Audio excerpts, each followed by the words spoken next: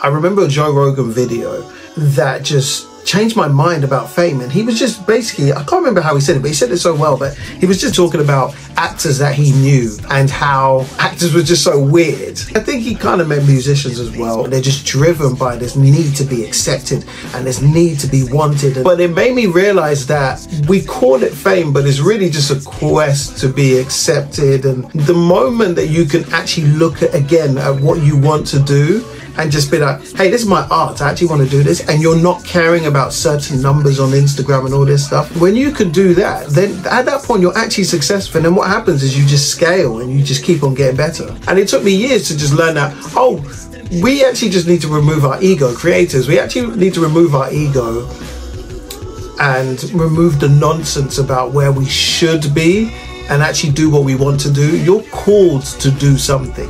I'm not saying never email someone. I'm not saying don't go to auditions. Know that it's supplementary to your actual job. There are people who just mastered auditions. They're not great actors, they just really know how to do auditions. That's to us all musicians, creative to creative, I'm saying that. But this is a really good video. I really love Daniel Kaluuya saying this. It's just straight on, like, that's not my job. And he's right, it's not his job.